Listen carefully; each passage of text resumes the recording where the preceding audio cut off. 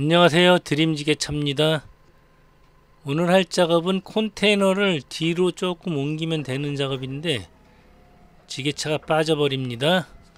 자, 이곳은 제가 빠질 것 같더라고요. 빠질 것 같았는데 항상 자주 드리는 말씀이지만 앞뒤로 가는 거는 잘 안 빠지죠. 웬만해서 잘 안 빠지는데 오늘은 빠집니다. 똑바로 들어가서 들고 나오면 돼요. 컨테이너도 큰 것도 아니거든요. 이거 멈추지 않고 한 번에 들어가서 들고 나오면 되는데 오늘은 빠져버립니다. 자, 들어갔습니다. 잘 들어가다가 지금 어느 부분에서 더 이상 안 들어가요. 조금 덜 들어갔죠. 그래서 이제 다시 한번 후진을 했다가 또 깊이 들어가려고 후진을 하는데 후진도 안 되고 전진도 안 되고 빠져버렸어요. 난감하죠. 자, 그리고 오늘 이날 제가 실수를 했습니다. 그 전날 이제 통화를 한번 하긴 했는데 오늘 와서 이제 화주분에게 지게차가 빠지면은 다른 지게차를 불러줘야 된다는 확답을 못 받고 들어간 거죠. 조금 자만했습니다. 될 줄 알았어요. 웬만하면 되거든요. 이 컨테이너를 들고 나면은 이 무게가 앞바퀴를 눌러주기 때문에 그 마찰력에 의해서 움직일 수 있거든요. 그래서 이것보다 더한 경우도 빠져나왔었는데 오늘은 이게 꼼짝을 안 하는 거 있죠. 그래서 삽질도 조금 해보고 했는데 역시 안 됩니다. 다행인 것은 10분 거리에 지게차가 있었어요. 그래서 이제 지게차를 불러서 물론 이제 빼고 작업을 했는데 그 과정에서 있어서 지게차 요금 때문에 잠깐 이제 트러블이 있었습니다.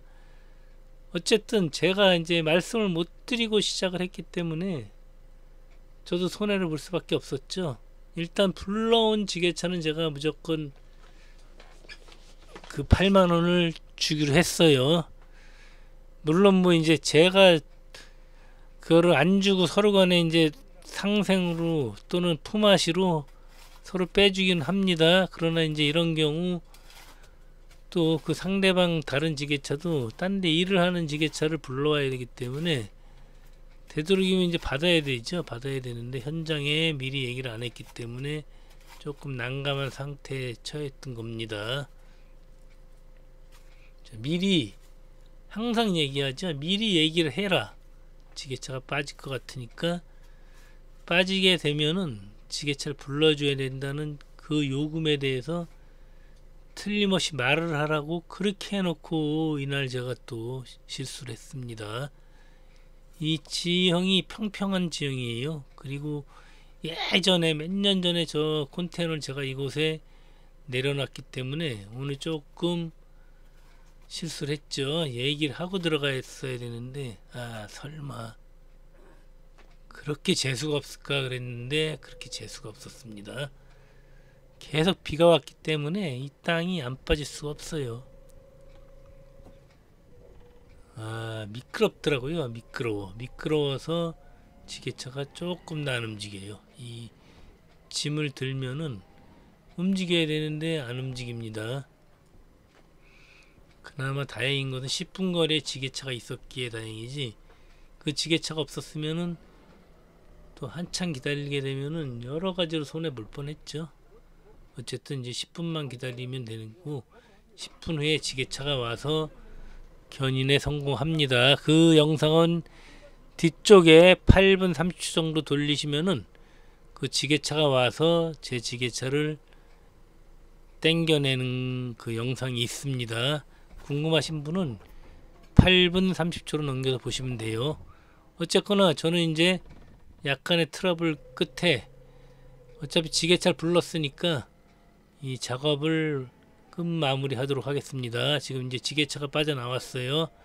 빠져나와서 이제 후진을 해서 그 컨테이너를 제자리에 앉혀 놓도록 하겠습니다. 지금 이 차도 이 아스팔트 위에는 굉장히 단단해서 지게차가 빠질 염려는 없는데 뒤쪽 있죠. 뒤쪽이 또 위험하기 때문에 너무 많이 또 뒤쪽으로 들어가게 되면은 지게차가 뒤에 또 빠질 수가 있죠. 이번에 뒷바퀴가 빠지는 그런 상황이 될 수 있습니다. 또 빠지면 뭐 어떻게 해요? 그 지게차는 저만 빼주고 가버렸거든요. 그래서 정말 신경 바짝 세우고 작업을 하고 있어요. 이런 아스팔트 위에서야 뭐 제 마음대로죠.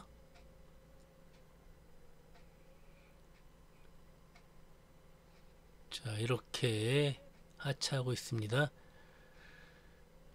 그리고 제가 잠시 말씀드리는데 왜 제 유튜브 동영상을 보러 들어오셔갖고 왜 악플을 다하는지 모르겠습니다. 그냥 악플 안 달고 뭐 제 동영상이 필요하신 분도 있고, 그런데 필요 없으시면 그냥 지나쳐 가면 될 텐데 꼭 제 동영상을 시청을 하시고 악플을 달아주시는 분이 정말 가끔 한 분씩 계세요. 뭐 왜 그런지 그분의 심성을 모르겠습니다. 그냥 지나가면 될 것을 왜 악플을 달까요? 그게 멘탈이 약한 사람들은 그 악플에 굉장히 지장을 받을 것 같아요. 어쨌든 뒤로 더 이상 못 가기 때문에 지게발을 간신히 빼서 높이 들어서 앞으로 가면서 회전을 하죠. 자, 뒤로 더 가면 좋겠는데 뒤로 가면은 안 됩니다. 큰일 나죠. 빠져버려요, 뒷바퀴가. 자, 어쨌든 이렇게 해서 작업이 끝났습니다. 악플 다실 분들은 그냥 지나가세요. 보지 말고 제 동영상 뭐하러 봅니까? 지게차 작업 다 똑같죠. 답답한 마음이 있더라도 그냥 지나가세요. 저는 저 나름대로 잘 살고 있으니까요. 그렇게 악플 다시는 분 정말 가끔씩 있는데 정말 꼴 보기 싫어요. 자, 어쨌든 이번에는 이제 영상을 바꿔서 지게차가 제 지게차를 견인해 주는 거, 그 모습을 보여드리기 위해서 다시 처음부터 간단히 영상을 돌리도록 하겠습니다. 자, 지금 이렇게 들어갑니다. 들어가서 그냥 들고 나오면 되거든요. 그냥 굉장히 쉬워 보이죠. 땅이 조금 진 느낌이 있었는데 또 어떻게 보면 될 것 같더라고요. 또 물건을 들게 되면은 웬만해서는 빠져나오거든요. 근데 이날은 어림도 없었습니다. 들어가서 들고 나오는데 꼼짝을 안 하네요. 꼼짝을 안 합니다. 오른쪽이 이제 구동바퀴인데 앞바퀴가 제자리에서만 뱅글뱅글 돌지 꼼짝도 안 하더라고요. 뭐 방법이 없죠. 10분 기다렸습니다.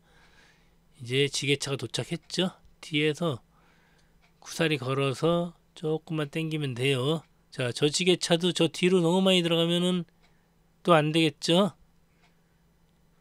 금방 빼죠. 뭐 1분도 안 걸립니다. 지게차 오는 시간 10분, 빼는 시간 뭐 한 30초. 간단히 끝났어요. 지게차는 이제 빠지면은 어쨌든 다른 지게차의 도움을 받는 게 가장 확실하죠.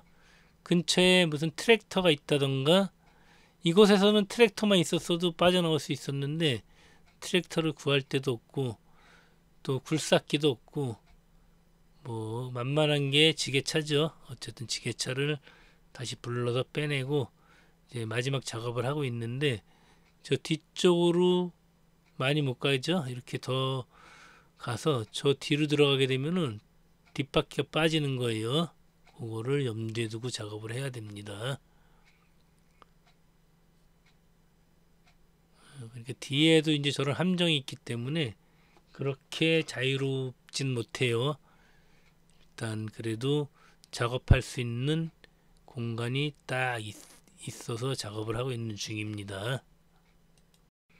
자, 이제 이 컨테이너 내려놓고 지게발을 빼야 되는데 딱 필요한 만큼, 지게발이 빠질 만큼만 후진해 줘야 돼요. 너무 많이 후진하면은 아까도 말씀드렸지만 함정에 빠져버립니다. 후진을 해서 진짜 필요한 만큼만 후진을 해서 지게발을 높이 올릴 거예요. 올려서 앞으로 가면서 회전을 할 겁니다. 자, 이렇게 해서 발을 올려야죠. 높이 들어줍니다. 이때도 무작정 높이 들어주면 안 돼요. 위에 전선이 있기 때문에 정말 필요한 만큼만 올려서 회전을 하고 있죠. 자, 위에 전선줄도 조심해야 됩니다. 어쨌든 이렇게 무사히 작업이 끝났습니다. 안전운전 하시기 바랍니다. 감사합니다.